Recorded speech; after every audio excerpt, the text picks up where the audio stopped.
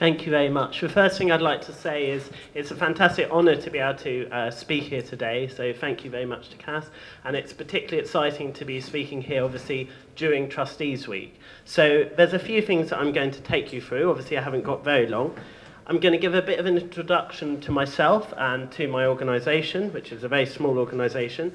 I'm going to explain why young people getting involved on boards is a good thing for them and a good thing for charities. And about other areas of diversity. I'm going to talk a little and just touch on how to bring some young trustees onto your board, although that'll be different depending on your charity. And then I'm going to talk about how bringing younger people onto your board or increasing the diversity of your board actually brings out wider issues around the way in which boards operate and skills auditing and general governance issues that I think are a really key part of diversity. And lastly, I want to finish on a positive note about how I think these are quite exciting times for trustee diversity. So the first thing, to explain a bit about my own situation, when I came to London, I was trying to look for full-time work and I couldn't find anything that I couldn't get a job that was something I really wanted to do. I wanted to get involved in my local community, so I went along to a charity in Islington called Centre 404, and I joined a subcommittee there. And after I'd been there for about half a year, I was asked by the Chief Executive, Linda McGowan, who's actually in the audience, I'm very happy to say, I was asked by Linda to join the board. And at first when she asked me, I was obviously very flattered, but I was absolutely amazed. I had absolutely no idea that younger people, and I was kind of a younger person, were able to join a board in any capacity. And over time, what I began to realise is that if I didn't know that, perhaps other people didn't know that too. Perhaps I was just ignorant, so I needed to find that out. And what I did was I went to an NCVO conference, I looked around the room, I thought there was very few younger people around, I looked at the Charity Commission's figures, and Sam Younger obviously made so many of my points for me this morning about, for example, the average age of trustees being 57 in England and Wales, according to the Charity Commission's research. And I realised that perhaps it would be a good idea both to explain to people the benefits of being a trustee and particularly just to let younger people know that it's possible for them to be engaged in trusteeship. So I started up a group on LinkedIn, which spread to other forms of social media, and what I found was that there was in fact a great appetite out there, both for younger people who didn't know that they could be involved and wanted these opportunities, and for charities who not only wanted to diversify their boards, but simply wanted more trustees to have a wider pool from which to recruit. I want to say at the outset that it's not that I think in any way that younger people make better trustees. Some younger people have particular skills, some younger people wouldn't make good trustees. But the point is that if we're cutting out a whole segment of the population at a time during a recession and difficult economic times, when charities are needed more than ever, good governance is needed more than ever, we really can't afford, I think, to cut down on those people. So why is it good for young people? Well, for a lot of young people, it's an opportunity to get involved at a level that will probably be beyond their current pay grade if they're lucky enough to have a job. It's also an example of them being able to put back into something they're very passionate about. Young people are passionate about many charities, many causes, and it's a way for them to be able to make a real difference. And of course, for charities, there's the general point that I made about charities having a wider pool of people, but also typically younger people might bring certain skills, for example, in social media, which has already been spoken about, that not only can be very beneficial to a charity, but it can actually save a charity quite a lot of money, potentially, in quite difficult times. So I would say that it's a real win-win for charities and for younger people.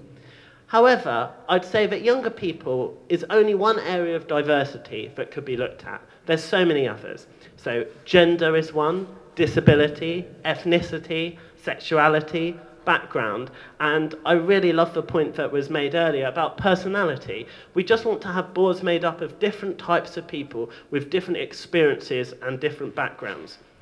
So if we look at how to bring young trustees onto your board, I'll give a particular example. Not very far from here, Oval, is an organisation called Street League, which uses football and training to get young people who aren't in education or training or a job back into those things. And they wanted to bring on some younger trustees, and they asked me to support them in this. What they actually did was they took some service users, some younger people who had been through their program and who had got back into work. And I did some board training with them to basically prepare them for going to their first board meeting. And one of the things we found was that it was fantastic to have younger people who can speak with real confidence and passion about what the program's actually meant to them. And I think, and we've just had a Meet the Funder session a little earlier, if, for example, you are a youth charity and a funder sees that you have some younger people on your board, it's an easy way to show that you really believe in the things that you're talking about. So that's one way of involving people. However, I would like to say that there's no one way to involve younger people. There's no one magic formula. What's important, though, is just that you have the ambition to do so and that you try to recruit outside your networks of friends and general contacts. So many younger people don't know that it's possible for them to be trustees, that just having that conversation with them and enabling a few young people to come forward is going to mean that hopefully there's a snowball effect of involvement as people see role models taking on these board positions. Related to this, though, is a problem of retention. So you have a problem of recruitment, and we've talked quite a lot about recruitment, but it's a problem of retention as well for all trustees, not just young trustees. One thing might be if a younger person goes onto a board, if they're the only younger person on there, if they're treated as a token, and this was something, again, we were talking about service users earlier, that's possibly not going to work. And also, they might feel that they need to be supported with a bit of upskilling or training, if they have a good induction process, if they get to meet the key staff, if they feel properly included in the organisation. These are all things that mean it's much more likely that they're going to stay. But related to this is, I would use the phrase, what's good for the goose is good for the gander. Actually, this isn't just about younger people. All these issues about induction, about training, about proper recruitment are just as important for a trustee, whatever their age might be. And you might find, for example, that you have people on your board who would love some financial training and don't actually know how to ask you. And if you did some training for some younger trustees, for example, coming on, you could give them a little nudge and say, oh, there's this session running, maybe you'd like to come along as well. So that's one way to get over that issue. And finally, I'd like to conclude by saying I think these are really exciting times. Trustees Week itself is growing quite a lot, and along with colleagues, I'm one of the people on the advisory board that the Charity Commission set up for the week.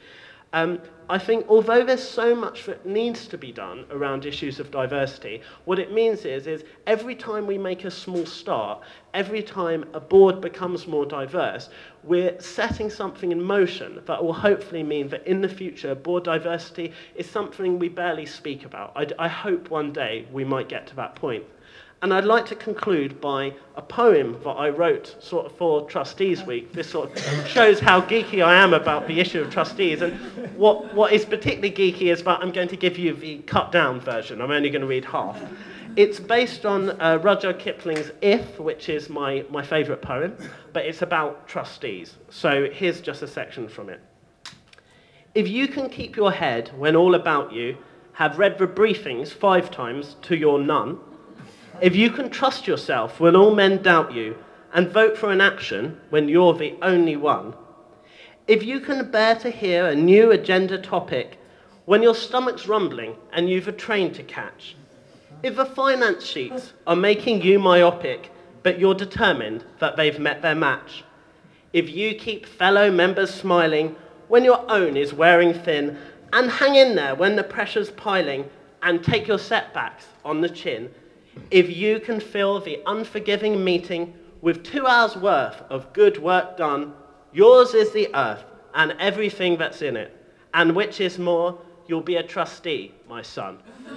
Or daughter, because I don't like the ending.